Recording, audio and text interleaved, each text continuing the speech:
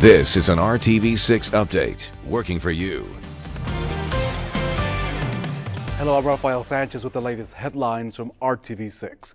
This week, community members and faith leaders will come together to put together a strategy to counter the city's gun violence in a live, free town hall.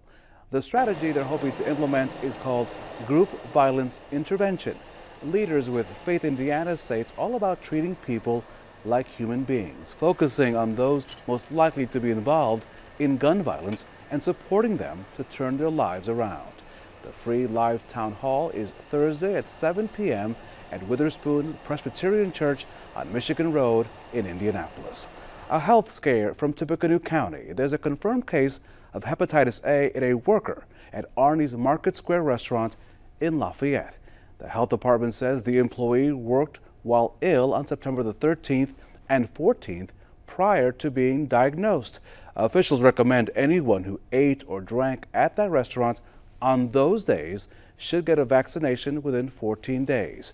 Meanwhile, the restaurant is open for business after a thorough cleaning. A free vaccination clinic is scheduled over 2 days next week at the Tippecanoe County Health Department for those with potential exposure to hepatitis A.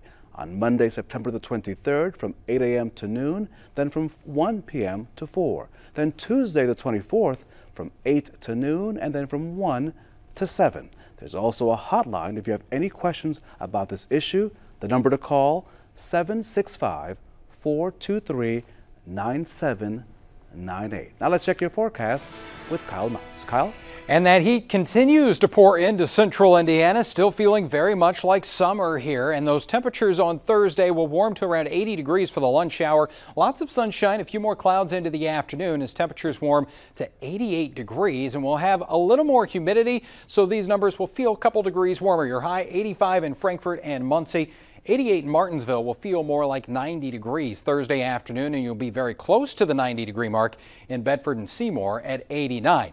As we get ready for some high school football on Friday evening, a stray shower is possible north of Interstate 70, but most of us are going to be dry and still warm with that kickoff temperature in the lower 80s. 7-day planning forecast for you. We stay warm as we go through the upcoming weekend, but rain chances bring those temperatures down Sunday and Monday. Kyle, thank you so much. For more weather and stories that you need to know, download the RTV6 mobile app. Thanks for joining us.